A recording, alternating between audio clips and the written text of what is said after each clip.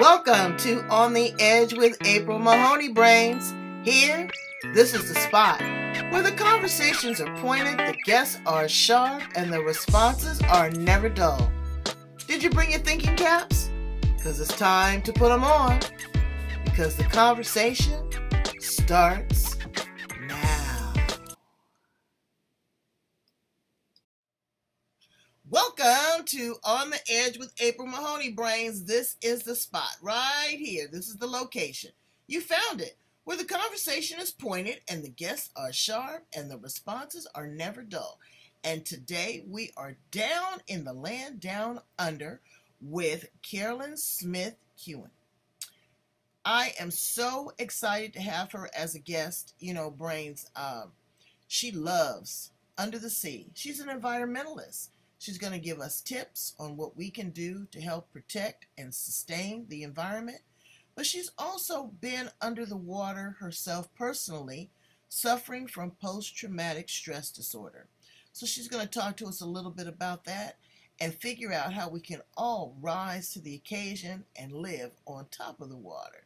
Let's welcome her to the edge. How are you, Carolyn? And welcome. Thank you so much, April. I'm wonderful today. I'm having a fabulous day. I'm It's lovely loving to see that. you. I'm loving that. So please tell my brains a little bit about you, your history, and how you show up in the world.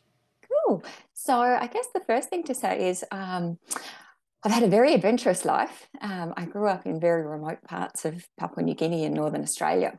And so I've been immersed in some beautiful cultural experiences throughout my life. And I have a very adventurous father who was a spear fisherman, and he got our family into scuba diving and into the water fishing initially. And then as I started to scuba dive when I was around 15, I turned to my father and my mother and my brother under the water and, pointed at a few things. And when we got to the surface, I said, "What was that? What does it do? What does it eat?" And of course, they couldn't answer my questions. And I talk a lot and ask a lot of questions. So I decided I better go to university and become a marine biologist so I can answer my own questions and teach other people about the things I saw underwater.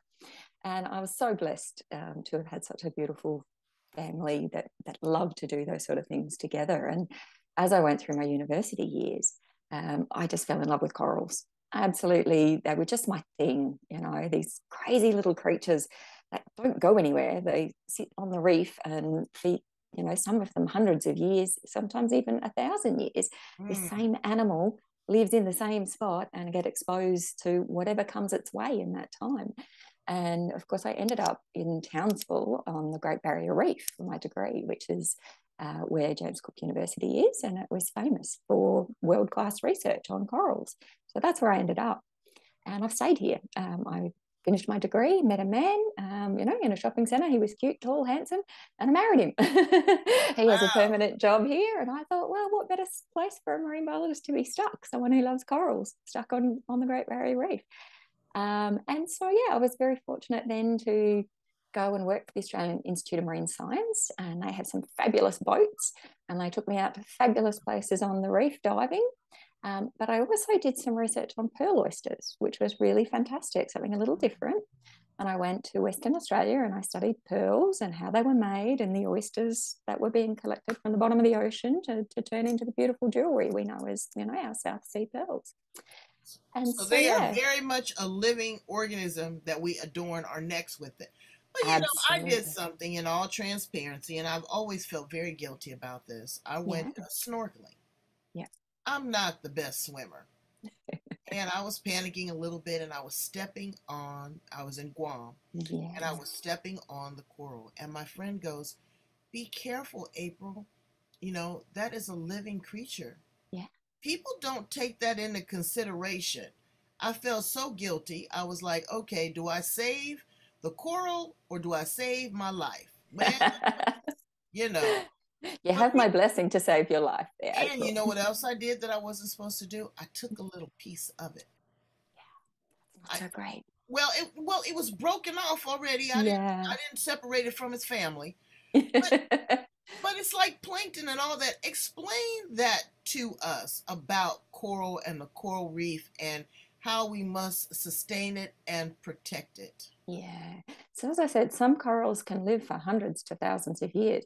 And that little piece that you broke off actually would have reattached itself and formed another. I didn't. It was already Yeah. broken off. I Yeah. So just if it's scooped it up. broken I off, thought I could yeah. put it in some salt water and save it, and Save it. Yeah. obviously I didn't. I did No, wrong. didn't do that. That's Okay, all right. but just think of Many, how many people do that, and exactly. also all of the toxins that they put in the water. So again, I'm Yeah. sorry. Please tell us That's all about right. the coral.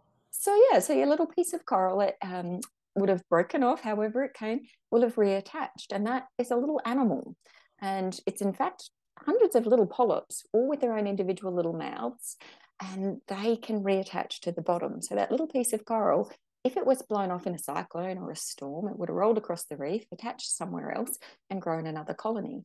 And that way, the same individual spreads its risk and is in two different places on the reef. So if a hungry crown of thorns wanders along and eats the first part, the other part is still living somewhere else on the reef, which is one of the fabulous things about coral. But although they have these incredible sort of regenerative powers, if you like, if you snap off a piece of coral, it'll just grow back over the little bit that broke off, and the bit that broke off will form another potential colony. Hmm. But they seem like they're they're rocky hard things, and they seem like if they've got this amazing power, they must be, they must be bulletproof. But the reality is they actually have evolved in a very stable environment in the tropics, where the temperatures in particular are really quite stable throughout the year.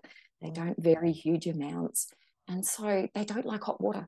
So the best thing people can do for corals is actually turn their lights off and conserve energy and invest in green power options, because climate change is honestly the biggest impact. And when I finally went on to do a PhD, and I actually studied coral bleaching, which is the process when corals get too hot or too stressed, Mhm. they lose all their color. And so you can see their beautiful white skeleton through the transparent tissue of the coral. And what that means is the coral has lost all of the little algal cells that are inside it, which give it a lot of its color. So it's actually a symbiosis between an algae, a little tiny single cell algae, and an animal. And the animal kicks out the algae when they start misbehaving, when they get too hot or too stressed. And then they have nothing left to feed them. So they have like these little plants in them that feed them. So once those are gone, they're potentially very, very stressed, and they will eventually die if they don't get them back. So is So it different? yeah. Is it a different species? Is it, because the coral reefs are so many different colors. Oh, yeah, absolutely. And that's the fantastic. There are hundreds of different species of coral. And the great thing is, some of them are more resistant to bleaching and a bit more temperature tolerant than others. And so, even though we might see massive coral bleaching, and you might have 90% of your reef die in a really hot year, and that's happened around certain reefs around the world with the recent bleaching events and the high temperature events of having these heat waves, there will still be a few individuals and a few species, the more tough ones, that are left on the reef, which is, that gives us some hope that they can, adapt and evolve, and there will be some form of reef structure left into the future. But the more we can do to limit the temperature increases now, the more diversity we're going to see, and those beautiful colors and shapes and varieties of corals will stay on our reefs if we can start to really rein in climate change as quickly as possible. And of course, the corals, What does coral eat? what the food. Plankton? They do eat plankton. A lot of them will be filter feeders. So you'll see their little polyps. They have a mouth in the center, and they have little tentacles that will wave. Sometimes they come out at night. Some species come out Mm, during the day. They'll catch plankton and they can feed themselves that way. But probably 90%, 95% of their nutrition comes from those little algae that live inside their tissues. And wow. so when they get hot or they get stressed and they're exposed to, say, pesticides, they're exposed to other chemical wastes Dumping, that might be coming trash, in, trash, that sort of stuff, all adds to the cigarette chemicals in the butts. water. Cigarette butts, your microplastics are a really big problem. So the corals don't know the difference between a tiny little bit of plankton and a tiny little bit of plastic that's Mm. broken down off a big plastic bag or some other bit of plastic. So corals are actually ingesting all of the time a lot of that plastic. And whilst they're able to spit it out fairly effectively, unfortunately, the chemicals that are attached to the plastic Right. leach into their tissues and can affect their health. Wow. And that's true for many other organisms, not just the corals. So Right. all of the animals on our reefs potentially get stuck in plastic bags, entangled in them. So really containing our rubbish and really making sure we're trying not to use single-use plastic bags and things that blow away in the trash as much as possible, looking after our I know. climate, I got you some know? beautiful baskets that I go grocery shopping with now, and Yeah. people think I'm pretty chic and pretty trendy. Oh, I Oh, love your yeah. baskets, absolutely. But Yeah. it's renewable and it is Yeah. sustainable. Yeah.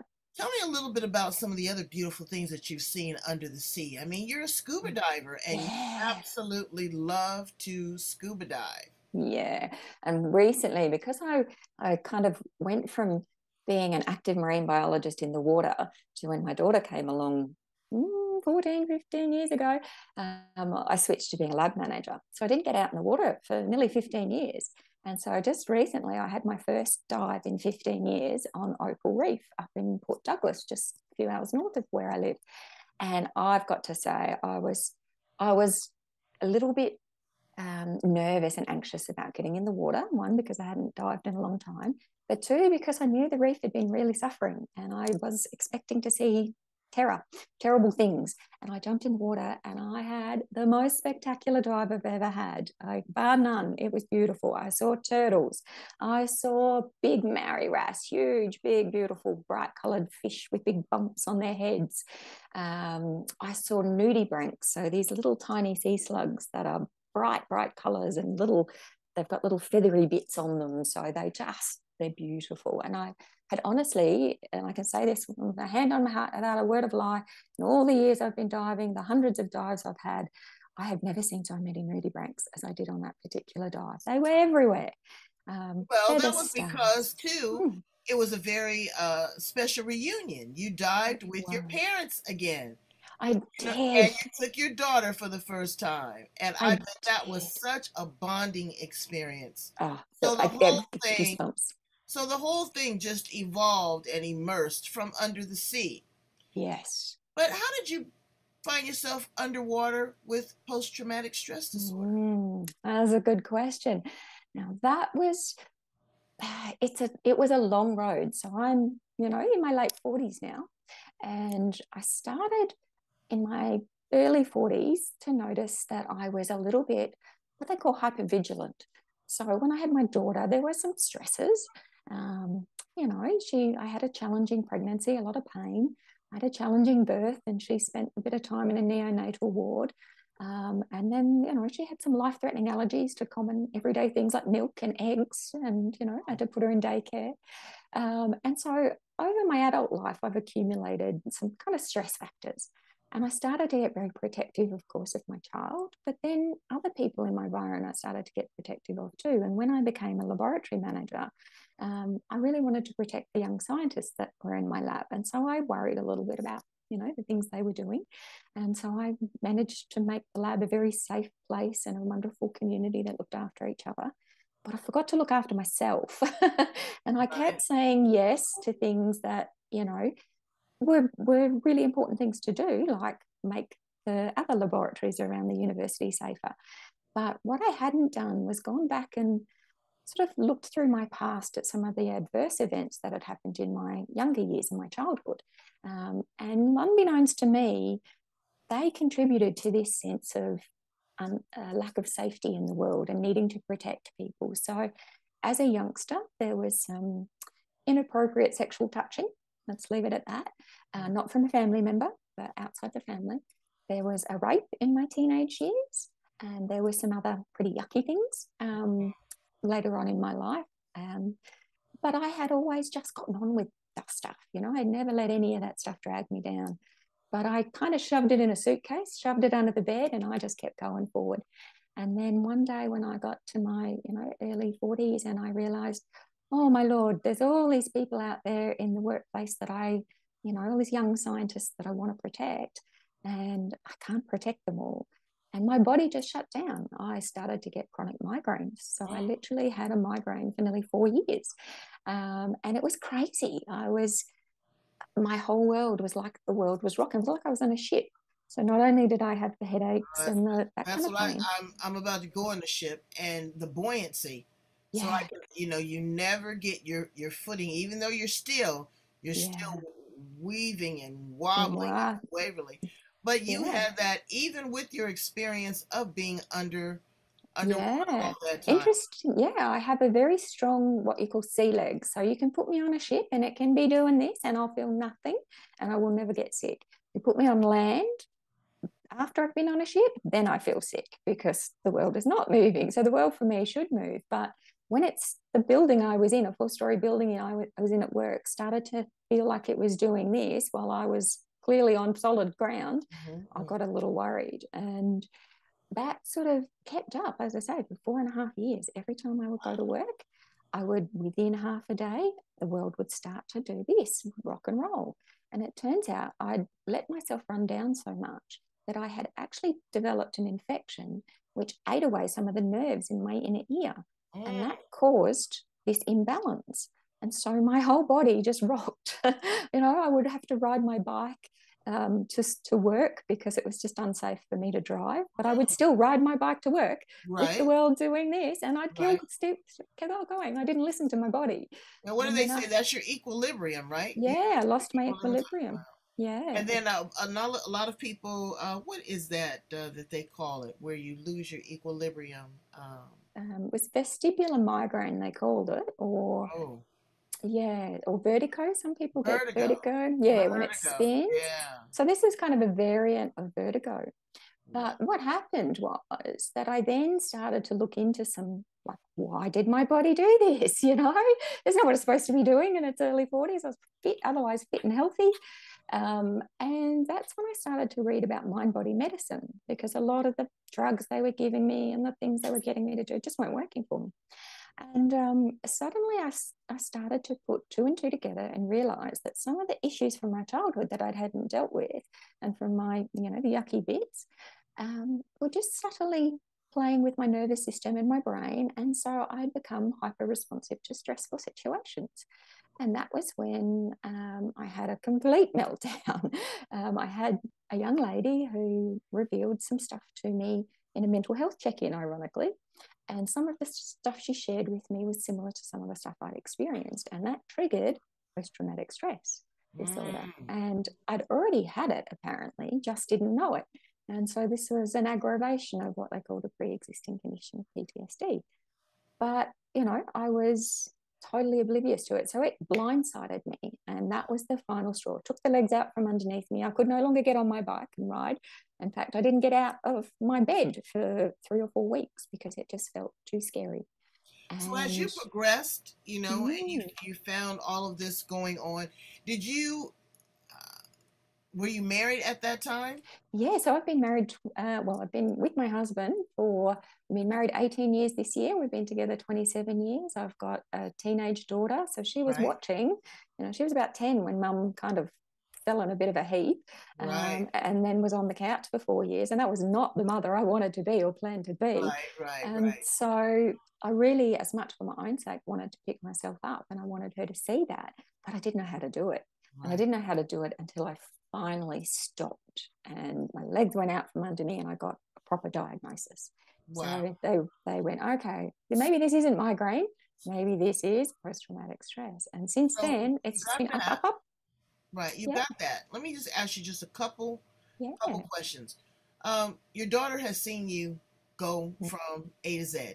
yeah, Um, I know that she's proud of you and yeah, encouraging you. But yeah. as a mother, are you sharing with her some of the trauma that you experienced to help her dodge that bullet? Because Yeah, when you have things like this that are embedded in you, yeah, that's that intergenerational trauma. And absolutely. it will carry from generation to generation. I mean, I've heard people could go back 6 generations Mm, and yeah. tell that trauma. And we have to break that cycle, just like we have to not break off coral. Yeah, absolutely, absolutely. And So I think, as you're going through this and you're having her have these conversations, what would you tell a mother that is in a similar situation? Uh, how to coax her daughter and how to coax herself into feeling better. yeah, so it's hard work, I'm not going to lie. You have to be committed to your own healing and you have to be committed to finding the right people to help you and just never give up. There'll be people who'll tell you which way to do things. And it might not feel right for you. And if it doesn't feel right for you, don't do it.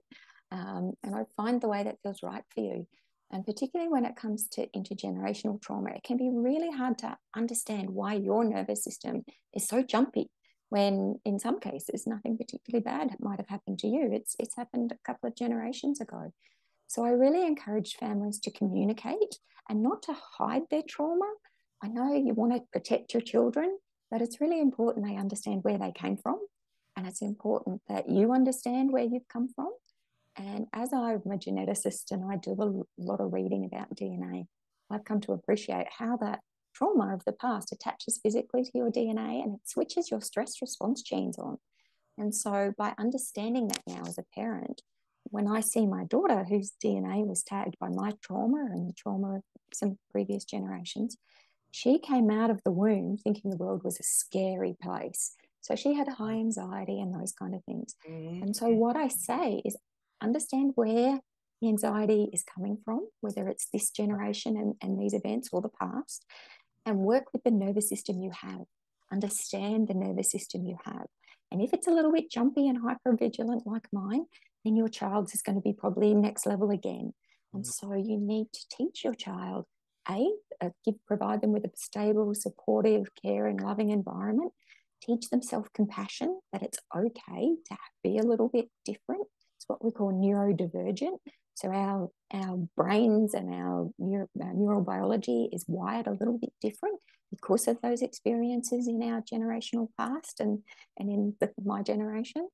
And so we just have to work with that. And that means we have to be, I guess what they say, the price of freedom is eternal vigilance. Absolutely. So we have to learn to take some calming breaths, find some ways that actually physically dim down the adrenaline and the cortisol in our system. Because I'm really good. I operate at full tilt on adrenaline and cortisol. Not everybody does. Right. But it's not good for you. And if you do it forever, it catches up with you. And in my case, it slammed into me and it stopped me. And so now, when I stopped trying to stick pills down my neck and keep going, and I stopped and slowed down and really went inside myself and looked at all of what's gone on and started to address that with the right therapists, the right healers, and in the right way, all of a So are you sudden, using a combination of modalities? Because I encourage yeah, that, brains. You never know what's going to work until you figure it out. So, yeah, you have great talk therapy. Some people are going to require medication.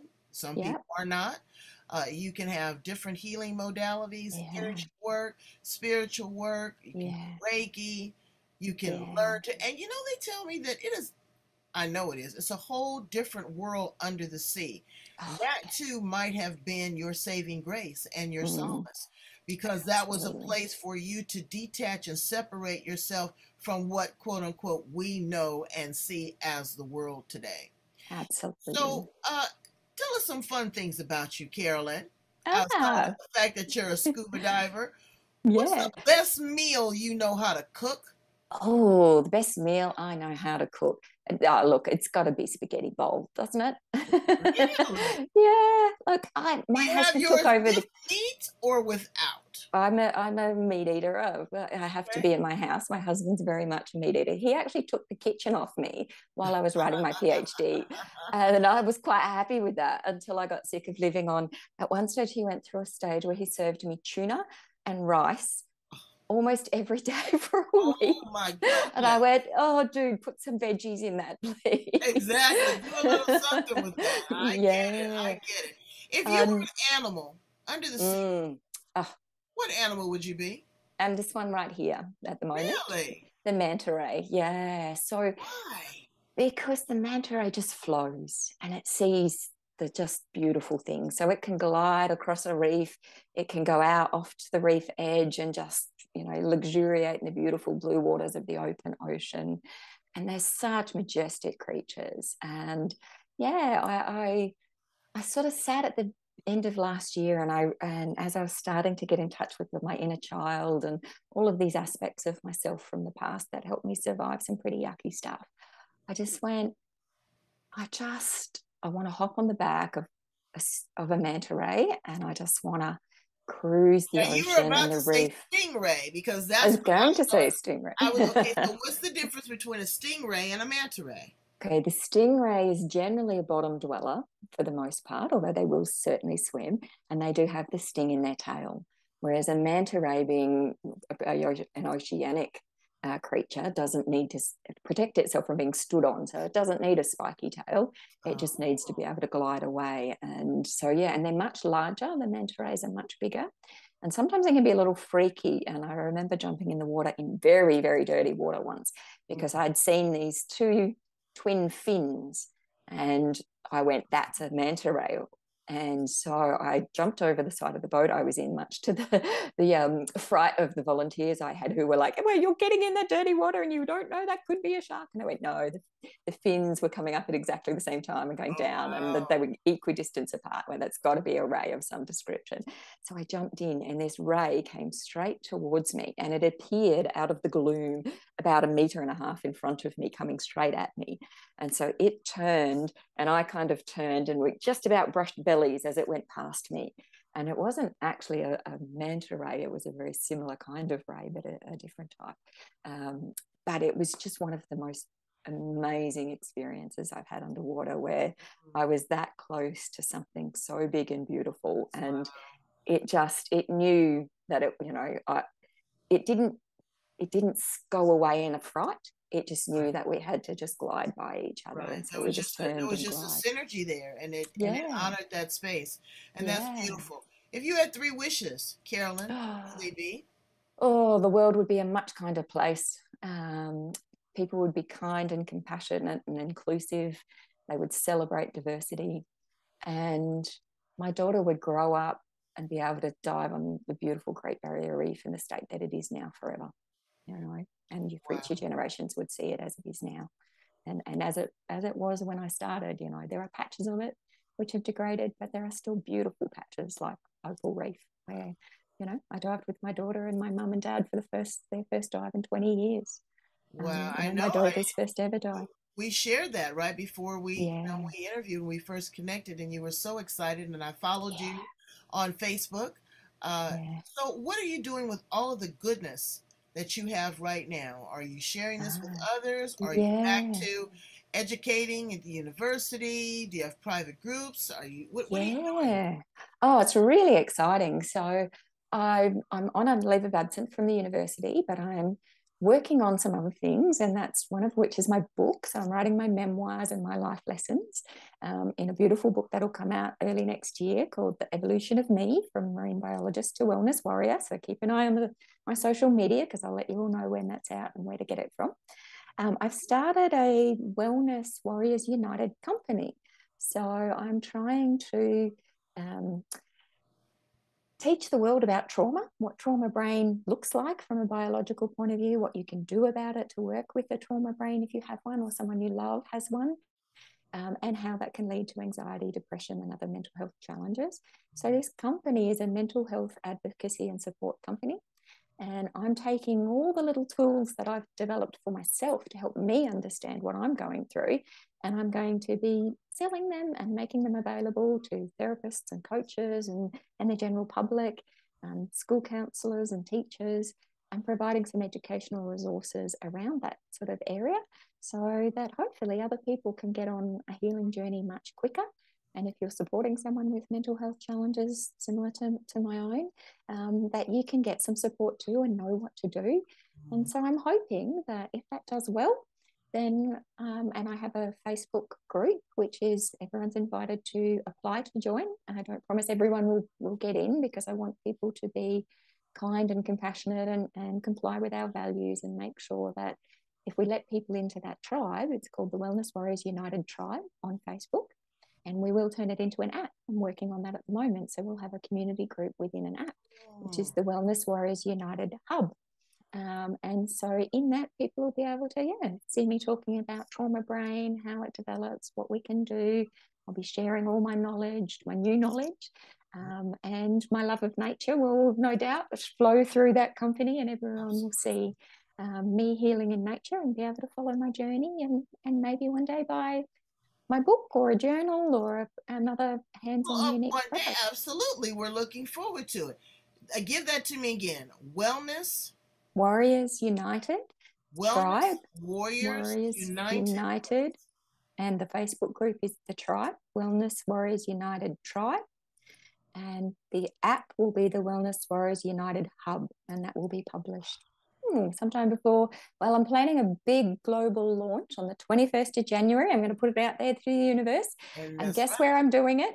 Where? Opal Reef. So really? We're going to have a champagne breakfast with, those of us who are diving, drinking orange juice. And then we're going to launch the book, launch the app, and then we're going to get on, whoever comes to celebrate with me will get on the boat with me, and we'll head out for some snorkeling fun, some diving fun, maybe a small drink on the boat on the way back on the 21st of January 2023. We will launch. Brains, put that on your calendar. Get Yeah, your money together because you got to go to Australia. Port Douglas. You live from Port Douglas. It is so worth it. And again, I have raised my level of consciousness. I will really appreciate, honor, and respect Coral from the top up and look down at the glass bottom boat. That's fine. If you want to hop in the water with someone holding your hand, I'm more than happy to hold your hand, April. With that. But thank you so much for the work that you do on yourself, that you share with others, and that you do under the sea. Brains, it's about sinking or swimming. What do you want to do? Where do you want to end up? What's important to you? What are your values? Do you value yourself? Are you going to let the things from your past continue to hold you down? Or are you ready to rise above them? I hope so. We're going to give you all the information you need right here on the edge. Like, love, share, and subscribe. One more time. Like, love, share, and subscribe. Listen to other edgy conversations. Thank you so much, Carolyn. And I'm so glad to see you in a really good space. Thank you so much, April. All right. I love that. Bye, Brains. Have an amazing day. Bye, all.